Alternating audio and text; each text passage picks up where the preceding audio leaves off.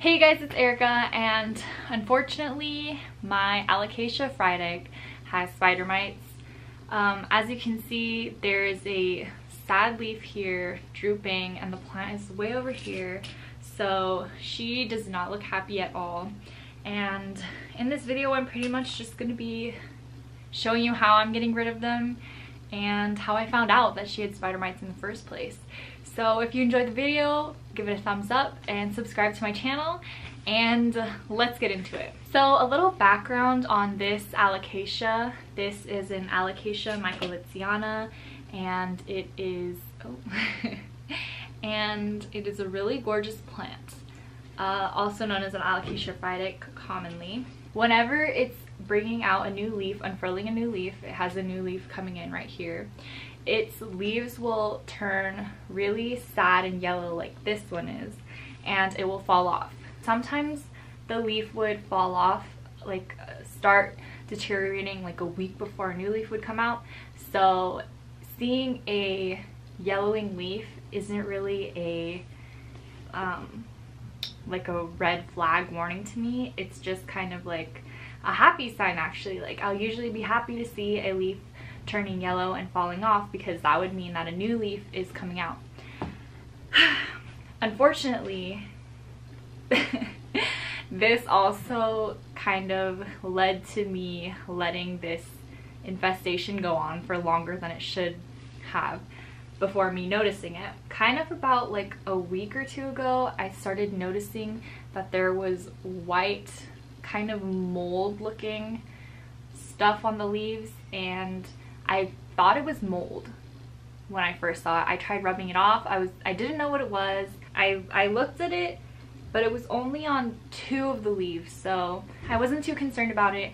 I just put the plant outside of my bedroom where I had the humidifier, since I just assumed it was some kind of mold. I thought getting it out of the humidity would kind of get rid of it. Unfortunately, spider mites do like drier climates, and taking it out of a humidified room was 100% the wrong move to make.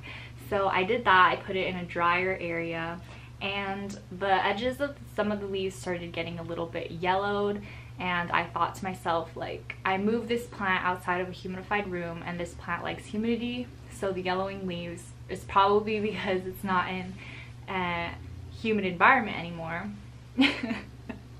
All of these things just so perfectly added up for me to not notice that it was spider mites. When the yellowing kept getting worse, I got a little bit concerned that it definitely needed to come back into my room where it could be humidified. So that's what I did. I brought it back into here in a humidified area and just continued on until it needed to be watered. It was watering time, and that is when I saw the webbing. I saw the spider mites crawling on this poor plant, and I'll show you footage of how bad it was. So there was webbing from the top of the leaves, and there were just tiny little mites crawling around on the leaves, just sucking the life out of this beautiful plant. First of all, what I did was I sprayed this plant with a hose. I sprayed it with the jet stream just to get off some of the spider mites. I knew that I would have to cut off some of these leaves because they're just too far gone to save. So that's what I'm going to be doing right now.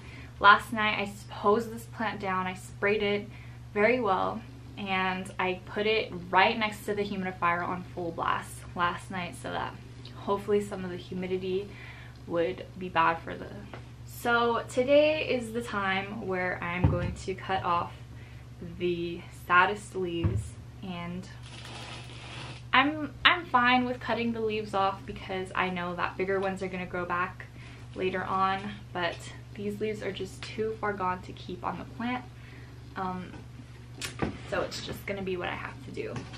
I put some alcohol on this knife so it's disinfected, and I'm going to be cutting these leaves from the base.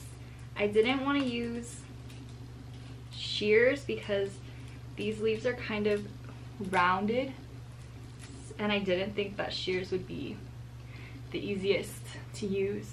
So as you can see, I just cut off this leaf. Hopefully a lot of the mites were on here and not around the other plant. Their leaves are kind of like celery. Their leaves are kind of like celery, which is why I'm using this knife instead of shears. So there's the first leaf gone. This is the oldest leaf that the plant had, and I will be throwing it away in a trash can where none of these spider mites can go affect any other plant, because this plant has been luckily this plant has not been near any other plants throughout this whole entire process.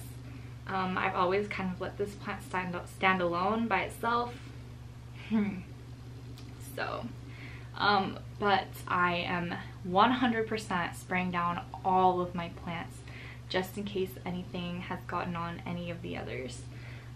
So this leaf is being thrown out, and another sad leaf is this one right here. This one's going away. Doesn't look good at all. I don't want this plant to be leafless. I just can't bring myself to do that, so being very careful. Oop. Okay. And on alocasias, their leaves grow from inside, so cutting off the outer leaves isn't going to be the worst thing for it, so it should be fine. Good. And I think I'm gonna also take off the oldest leaf on the little baby here. There's a little baby on this side, you can see. So I'm going to be taking off the oldest leaf on there because this one is very far gone as well. Okay, 3 leaves are gone from this plant, and it does look it does look very sad, but I would rather this plant look very sad and not have any bugs on it, because it would only get worse. So those were the worst affected leaves, and I'm also super concerned about this new leaf coming out because I can see right now our spider mites crawling on it.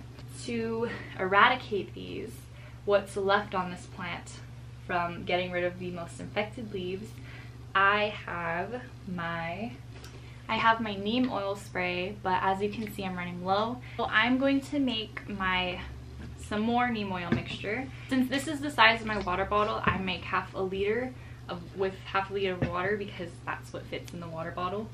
And I'm going to add 1 full teaspoon of neem oil. Since the last time I made a video on spider mites and my neem oil mixture, people recommended to use this Dr. Bronner's peppermint soap because the bugs also don't like peppermint, so it's kind of a perfect combo. So after making that video, I went right out and bought it. Haven't used it yet, but we're using it now. So I'm putting half a teaspoon of this soap in here and let that cancel out the neem oil smell. I'm gonna mix this up with my spoon and pour it into my spray bottle.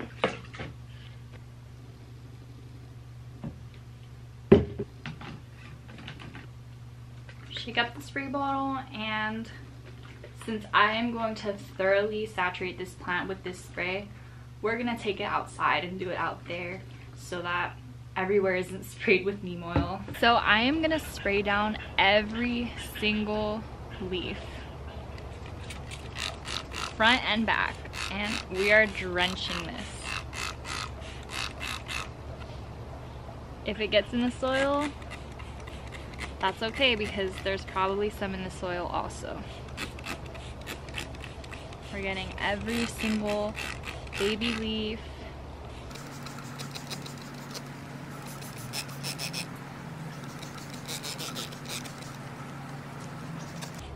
Getting the stems.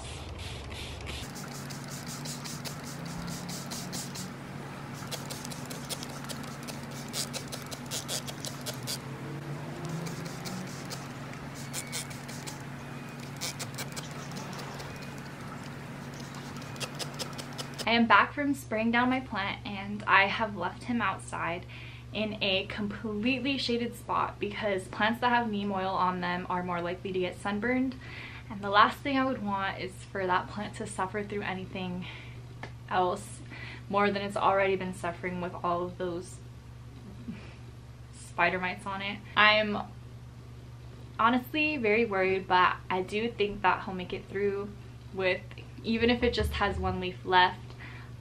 Since it's an alocasia, if worse comes to worse, I can just store the bulb over the winter, but I'm really hoping it doesn't come to that. I'm going to spray this neem oil treatment on it every other day.